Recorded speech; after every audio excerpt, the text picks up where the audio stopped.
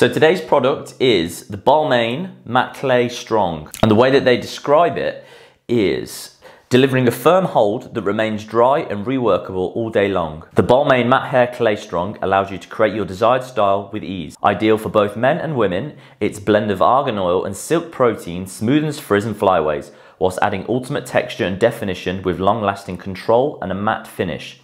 Imparts the brand's signature fragrance and protects dry, weak hair from environmental damage. The main ingredients are petrolatum, kaolin, what else have we got in there? There's argan, there's olive oil, and then other extracts of olive oil. So I'd imagine this is going to have quite a sticky texture to it. And when it goes into my hair, I can imagine it's going to have quite a sheen to it. So let's have a little look what it's like as we're styling my hair up.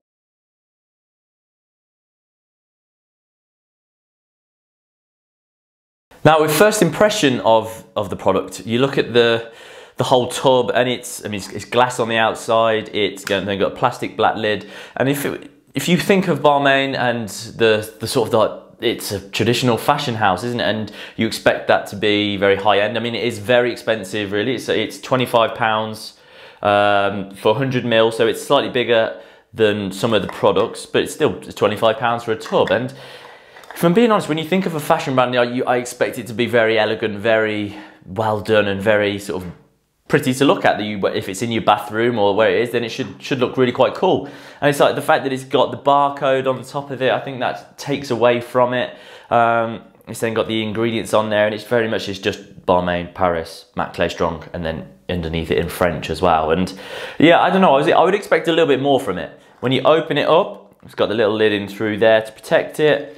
It's a brown texture, which obviously you can see. It's quite soft, so it feels already straight away that it's got more of a clay feel and a stickiness, and sort of like an oil-based product, which obviously that it is.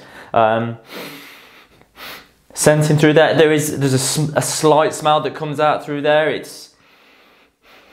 You get the smell of the clay, and you get a slight perfumey smell. It's not really offensive, or it's not really too noticeable, but you get a sense of perfume in there. Now it's time to apply it. So let me stick it in. Okay, so it is quite soft. It is quite clay, as you would sort of imagine. So I'm gonna work this through my hands. You can imagine the way that it feels now. Actually, I feel like this is probably gonna be quite hard to wash off your hands. And my thoughts when putting this in, actually, I'm trying to obviously get the even distribution, and it feels as though it has got the greasiness, not necessarily a greasiness, but more of a sheen to the feel of it when you're working through your hands. But actually it feels like it goes quite dry quickly. It doesn't feel as though it's staying sticky or staying heavy. It felt like it dries up, and you sort of almost have a little tugging through the hair as though it's drying, and sort of almost not setting, but that sort of feel to it.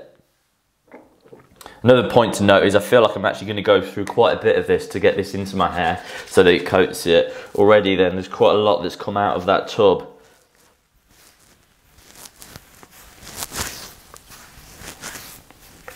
But saying that, obviously my hair is really quite long at the moment, so obviously it does need quite a lot of product just to be able to get it in the hair. There's not too much of a scent of it when it's in there. You can actually smell, a little bit of it, but it's not too strong actually at the moment.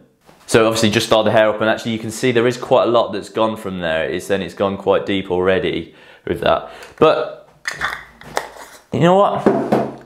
Actually I'm quite liking that texture. It doesn't look, it is a matte effect. It's not too, it's a lot drier than I thought it was going to be, to be totally honest with you. Actually styling that up, I'm not too disappointed actually. It'll be very interesting to see how that lasts now during the day.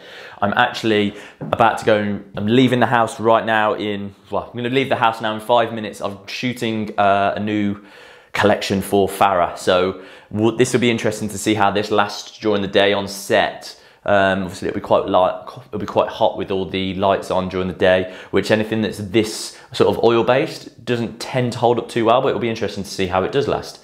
So I'm gonna go and wash my hands now, and we'll go and see. Yeah, and as expected, it took 2 washes to get all the product off my hands, so it does take a little bit to get it off. Another thing I noticed when I was in there, actually, the texture is quite piecey, which is actually quite nice. It really does get quite a bit of separation in through there, so it'll be interesting to see how that lasts during the day now. Okay guys, so it's the end of the day. I've had the hair product in now for quite a long time actually. It's been in all day. I recorded first thing this morning, then shot straight out to a shoot. So I was at the studio. We were shooting quite a bit outside, so actually I wasn't really under the lights in the studio too much. One thing that I did really notice with it was actually that my forehead, like by around midday, my forehead and my nose were super shiny and super greasy. Now, my forehead and my nose does traditionally always get shiny. That's sort of a problem that I have with my skin, but today it was like extraordinary greasy. Now, I'm not sure whether that was to do with the product, whether that was to do with something else, or I'm not entirely sure, but that is definitely something of note, so I'd have to try that again. It definitely looks like there's less product in my hair now than at the start of the day, so whether that has separated and fallen into my face, I'm not entirely sure, but there's definitely a possibility that that is the cause of it. In terms of how it lasted during the day, we can see actually that it's got like that waving through there, and actually that came on very early on. Actually, that was sort of it sort of sank down into it straight away. It's still maintained quite a bit of texture. Actually, it's not looking too bad actually. I would definitely prefer a little bit more texture in through here, and this to sit up with a little bit more volume and create a little bit more of a corner. You can see actually this has just really sank in through the back here as well. I quite like this in through the back area, but it hasn't really lasted entirely that well. It's sort of gone quite flat, feels quite greasy, quite heavy.